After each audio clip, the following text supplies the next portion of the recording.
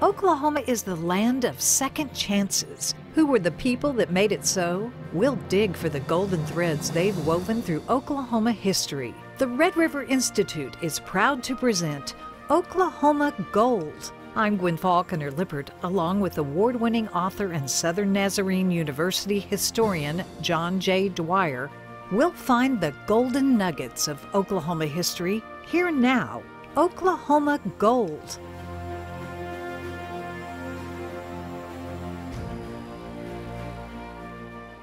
He was a founding father of Oklahoma. John J. Dwyer, tell me his story. How many of us have heard the name Pushmataha?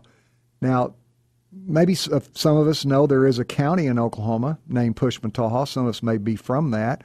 But there's actually a larger-than-life, truly, and I speak those words meaningfully, whose name that county, who is the namesake of that county.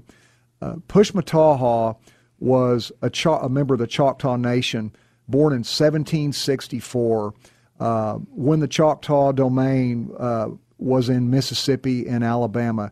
He was truly a founding father of Oklahoma, and in a way, I've also called him the Choctaw Moses because he led his people to another land, to what they had hoped at the time would be a promised land, and in many ways I think has become a promised land for the Choctaws. We look at their accomplishments through Oklahoma history, but he himself was not able to enter that land, even though he was their great leader. So who was Pushmataha? He was a young man that demonstrated his leadership, intellect, and warrior skills in an early age in fighting against numerous other tribes. As I think folks that have read our book, The Oklahomans, know by now, long before American settlers got here, the native tribes were fighting each other for land and for power and for food sustenance. Pushmataha, by the time of American independence and moving into the War of 1812, which was when America had to fight for our independence a second time against Britain, Pushmataha at that point was nearly 50 years old, and he was the leader of the Choctaw Nation. And another, probably much more famous person, a leader of the Shawnees and a confederation that he himself had put together, the great Tecumseh, came south into the Choctaw domain.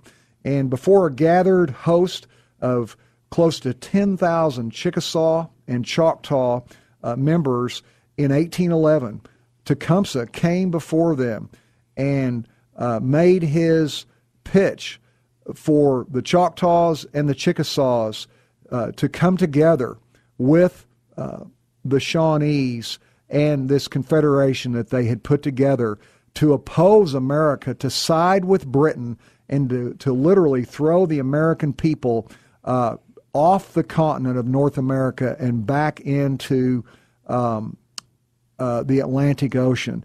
So what did Tecumseh say? Well, there were numerous scribes, including members of the United States military and diplomats, that were a witness to this.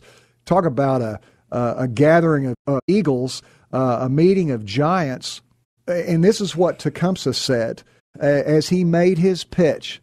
So Tecumseh comes with the gathered hosts of his own Shawnee and numerous other tribes, representatives that were allying with him as part of a northern native confederation that was allied with Britain, who was attempting to throw the American people off the North American continent and back into the Atlantic Ocean so that Britain could regain control. And what he wanted to do was recruit what was known to be the powerful tribes of the Choctaws and the Chickasaws, the southern tribes spread through Mississippi, Alabama, in the Deep South in the year of 1811.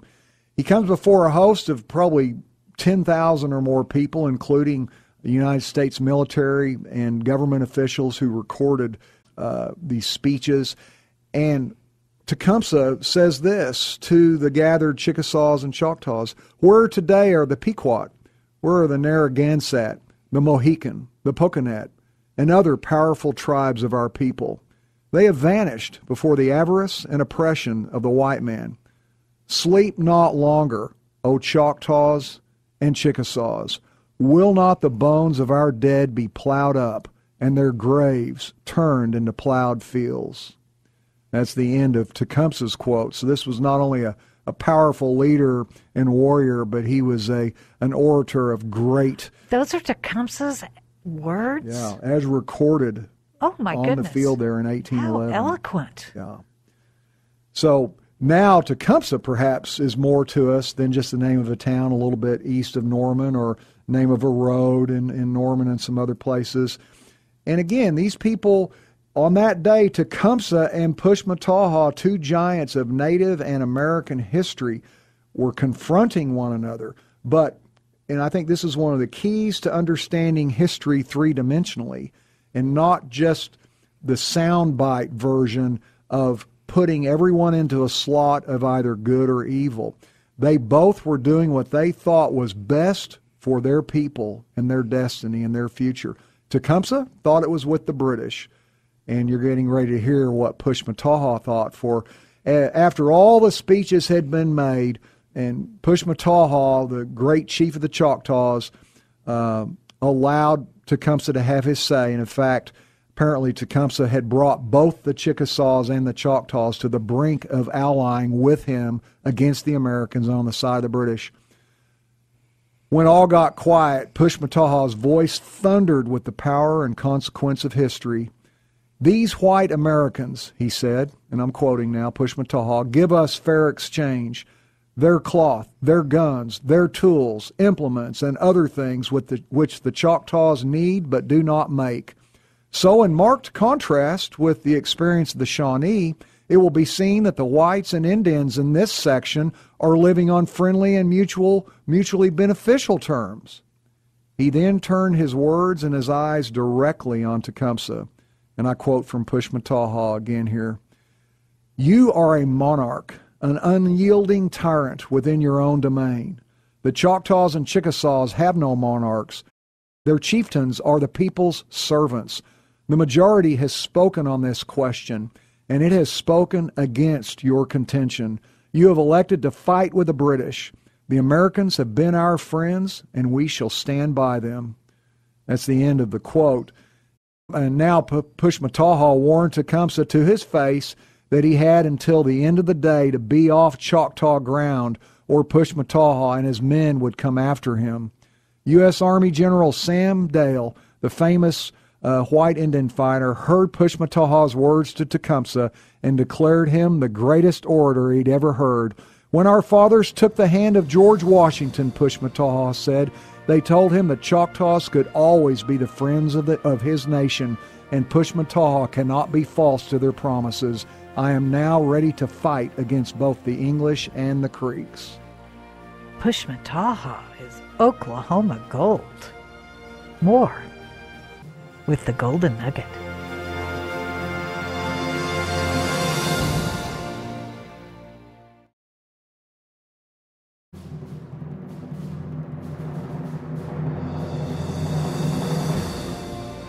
His name is more than just a county name, and his leadership is significant to Oklahoma history. Pushmataha is Oklahoma gold. John J. Dwyer, tell us more. Well, we talked before the break, Gwin, about a remarkable confrontation in 1811 on the eve of the War of 1812. The confrontation between Pushmataha, the mighty leader of the Choctaws of that generation, and Tecumseh, the legendary leader of the Shawnees, who had put together a confederation of northern native tribes to ally with the British and fight against America and try to rid the North American continent of American settlement. Well, that war proceeded, and Pushmataha was greatly involved. He and Andrew Jackson, the famous general and probably most famous and successful general of that generation, and certainly of that war for America, and later two-term president of the United States, Pushmataha and Andrew Jackson became friends and close allies, and they combined to win hugely crucial southern battles in that war, such as Horseshoe Bend, and of course the legendary Battle of New Orleans that was the final battle in 1815 of the War of 1812. Pushmataha and his Choctaws helped Andrew Jackson and the American soldiers win both of those battles. I don't remember learning that in Oklahoma history in school. Maybe I wasn't paying attention, but it's so. Well, afterwards, though, in the ensuing years, as American settlement with the British, finally, the Americans ridded of the British menace, finally, the unfair treatment and the oppression, and American settlement just tided westward, and then we're talking the 1820s and forward. Well, Pushmataha made it his prime focus and concern. Wise man and visionary that he was, he recognized with the millions and millions of immigrants tiding a tidal wave into America from Europe and elsewhere, the Choctaws had, and they were maybe the largest tribe on the North American continent at that point with 22,000 people. He knew the writing was on the wall for eventual movement west, for them to have autonomy and to succeed and prosper and even survive. So he worked hard. He came and hunted modern-day Oklahoma lands, and that may be one reason why the Choctaws wound up with a beautiful southeast Choctaw country, the Kiamichi Mountains and others. But it came time in the 1820s to sign a treaty that would assure the Choctaws peaceful western migration when the time came. And it went back and forth, and there were differences between the United States government's position and Pushmataha and the Choctaws. And so eventually Pushmataha met with Andrew Jackson, who was still a general, the most powerful general in the American Army at that point. This was in 1820, working on the Treaty of Doak's Stand. It's famous in Oklahoma history. And General Jackson was just done with Pushmataha's, as Jackson would look at it, just his stubbornness on getting this treaty signed. And he addressed the chief, and again, this is recorded by United States military secretaries.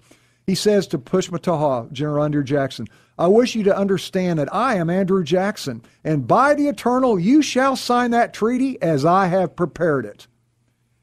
Well, the mighty Choctaw chief, perhaps to Jackson's surprise, and I said a moment ago, Pushmataha was an equal opportunity offender, whether it was Tecumseh or Andrew Jackson.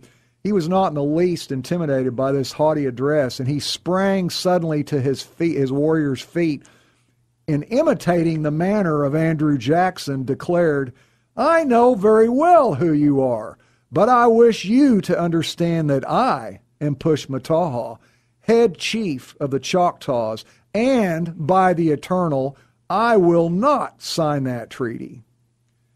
And so, the Treaty of Doak's Stand, which stipulated that voluntary migration west by the Choctaws, was not signed until Andrew Jackson adjusted its provisions to require removal of the white squatters from the land to which the great tribe was moving. And there were a series of acts during that period. Some of my fellow Oklahoma history buffs may know that Arkansas Territory originally included modern-day Oklahoma, and the way it was divided was white settlers were to stay in modern-day Arkansas, and then the tribes were to have the domain that's now Oklahoma. Well, white settlers were encroaching, early-day boomers, you might call it, and Pushmataha demanded that Andrew Jackson get those squatters out of there, and he did. Well, later in 1824, and I call this the final gun, Pushmataha headed another Choctaw delegation to Washington, D.C. to protest some renewed encroachments, and he came down ill, and it became clear that he was going to die and not even be able to leave Washington. And he said, "I came here when a young man to see my father, Jefferson, Thomas Jefferson. He told me if we ever got in trouble, we must run and tell him.